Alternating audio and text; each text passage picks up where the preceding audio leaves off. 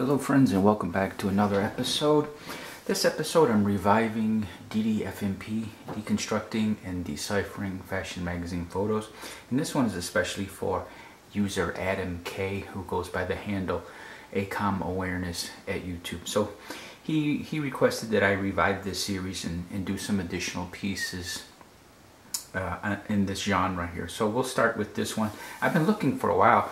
I just couldn't find anything with a deeper meaning, hidden layers, but this one I think will fit the bill quite nicely. Okay, so the reason I'm doing this one is this is basically a reference to the opium dens of 100 years ago. Okay, so the drug of choice in the olden days, right? I'm going back to somewhere 1850 to 1890. Generally in the 1880s, 1890s, opium dens were very popular, okay, because mariners, seafarers would go, abroad, and they would bring back many things, right? So there was the trade routes, right? We had land-based trade routes and sea-based trade routes. And one of the things that was picked up, of course, was opium. So in the United States, the two major centers for opium dens, they were San Francisco and New York. Okay, so let's talk about the overall theme here. Okay, so this is a dirty environment. You can see the painting here. The frame is distressed.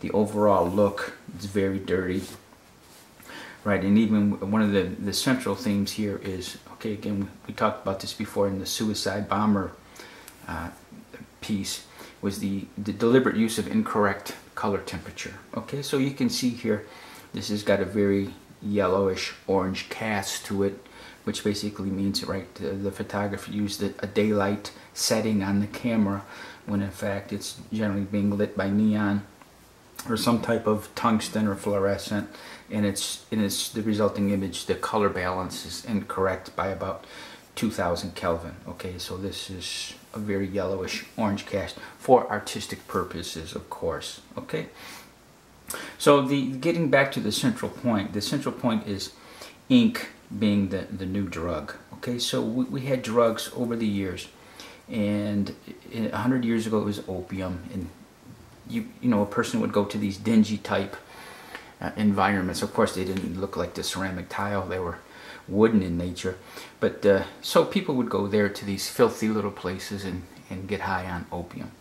But as time has progressed, our culture now, everybody's inked up. So this is the point. So this gentleman here is all inked up. Okay, so ink, you can tell he's applying a tattoo here to this woman's ankle, and so that's what we're all, everybody's tatted up these days. So tattoos are the new drug. Ink is the new opium. Okay, so that's the central theme of the photo, that ink is the new opium. So let's cover the technical aspects now. The clothing company is BB. Okay, so we talked about this before, the two central opium den areas going back 100 years ago, either San Francisco or New York. And BB is headquartered in Brisbane, California, which is a suburb of San Francisco. It's only literally just a few minutes from Brisbane to San Francisco. So we can tell here from the headquarters being in Brisbane that this is not New York. The theme here is San Francisco, California. It's an opium den, a modern day opium den in San Francisco, California. Oh, and it is pronounced Brisbane, by the way. So Australia is pronounced Brisbane, but here in the United States they pronounce this Brisbane. So I just, as a technical point, I wanted to get that straight, that it is Brisbane as opposed to Brisbane. Okay, but again, I'm actually talking about San Francisco. Okay, let's talk about some of the elements of the photo. And the one thing I don't get is the deliberate mixing up of time periods.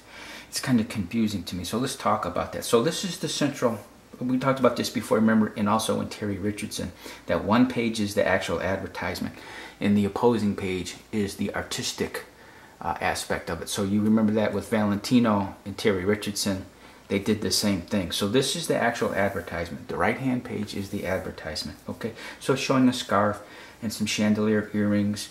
We have the Courtney Stodden inspired arm cuff. And this is the central thing here, this open back jumpsuit. These are all products available from BB. Okay, and I priced these out. This entire outfit complete is about $250 US, which isn't bad. So this is what they're trying to get across, is that you can dress very stylishly for a moderate amount of money. So again, $250 head to toe, you're good, except for the shoes. Okay, now this is the artistic element where, so they're trying to sell you the clothing, but artistically they're showing that ink is the new opium.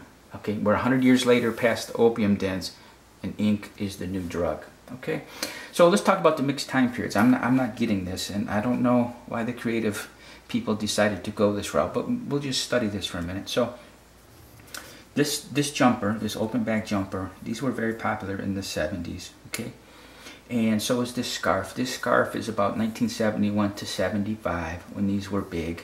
This also, jumpers were big with women about 71 through 75, very roughly. Okay, we can vary a few years on the back side or the front side, it doesn't matter, but generally this is 1970 to 75.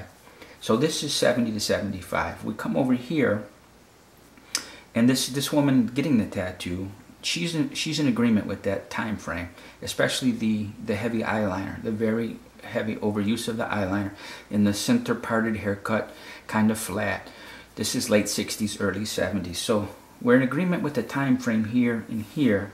Okay, except for the makeup, and we'll talk about the makeup, is mid-80s. This makeup, the way she's wearing her makeup, is about 85 to 87, somewhere in there, very roughly. And you can, and it actually, she looks like Kelly LeBrock, if you remember the actress Kelly LeBrock. And there's another loose connection here that I'm going to make. So this model kind of looks like Kelly LeBrock, circa 1985, 1986. And this guy, he's wearing a man bun. Right, so there's two elements going on with the man bun, or they call it a top knot. Okay, so this was, again, so we talk about the Chinese, right? And again, I'm not trying to disparage Chinese, and this is not a racial slur in any way, but the Chinese were involved with the opium dens, right? They ran the opium dens 100 years ago. So this gentleman, I don't think this is very brilliant on the the set design or whatever. Their use of the top knot here is indicative of a Chinese national 100 years ago in the opium den, and it's remaining true to the theme, is that ink is the new opium. So the man's hairstyle is matching the overall theme of the photo. And it's also, the other connection is Steven Seagal. And again, I'm not going there specifically, but Kelly LeBrock was married to Steven Seagal, and Steven Seagal wore this top knot for, I don't know, maybe 5 years or so, 10 years. He wore that in the late 80s, so into the 90s. He wore this again because he was a martial artist, and he wore like Chinese, the influence of the martial arts from the Asian peoples. So there's an element of that in here. I just think it's a wonderful photo, that not only is that ink is the new drug, but you have this Kelly LeBrock and Steven Seagal connection very, very loosely on that connection. Okay. So we talked about the disagreement in the time periods. Now then, this was revived in the 1990s. Men wore this top knot or man bun in the 90s. So we have 70s, the makeup is 80s, this model is 70s, and the hairstyle is 90s. So there's disagreement in the photo as far as time period, okay? And I kind of wish, in a strange way, I wish they would have tied it together a little more tightly, that there would have been agreement in the clothing and in the makeup to pinpoint it to a narrower time frame. But again, we have to give them artistic license, because they're totally entitled to that as the designers and the creative people. They're free to do as they choose. So they decided to go with this, but just according to the time period, just things are a little bit loose, and they're not as nailed down as I kind of would like them to be as far as time periods, okay? Okay, so we covered the lighting, we covered the San Francisco, because of the location of Brisbane, California, being a suburb of San Francisco. And I think that's about it. So that's the central theme of the photo, again, is that ink is the new opium, okay? Ink is the new opium. And BB clothing, the beautiful clothing, you can get all dolled up for about $250. Okay, thank you. I appreciate you sitting through this with me. And maybe if I can find some more photos that are very heavily artistic, I'll do some more episodes in the future. Thank you.